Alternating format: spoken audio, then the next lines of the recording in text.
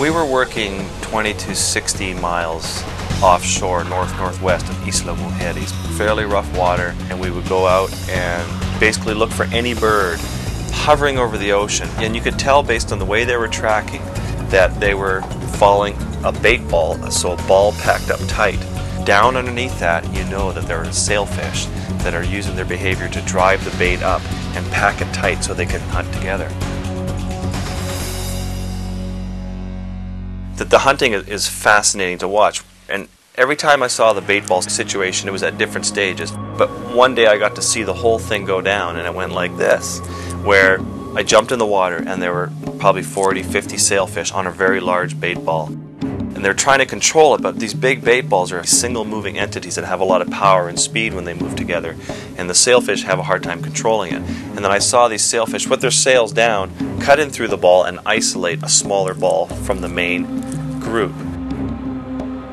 It was amazing to watch them hunt with this group behavior now that it was easier for them to manage. And the sailfish would come in, and maybe they might be silver or maybe black, or they were doing all these different colors, but they would come in, the sailfish would have its sail down, it would fire up, and you could actually hear it come up in your ear. The sail came up that fast, kind of like a fan opening.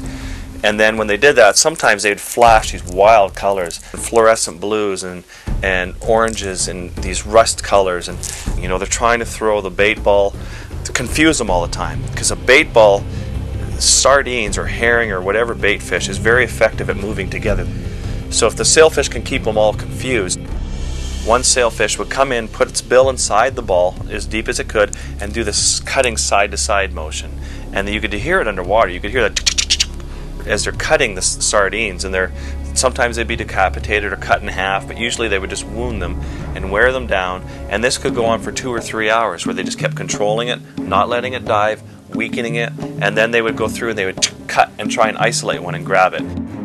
And then eventually, after this went on for a couple of hours, you could see the ball get really tired and start to move slower, and they would move in a vortex just on their own axis at the surface. It's like they had given up at this point, and then the sailfish came in just a big massive frenzy, just whoosh, and the ball would be gone. And these fish are behaving much more like mammals, as if I'm watching a pod of orca hunt. They seemed intelligent, it seemed calculated. It was one of the greatest surprises that I've ever had in the ocean.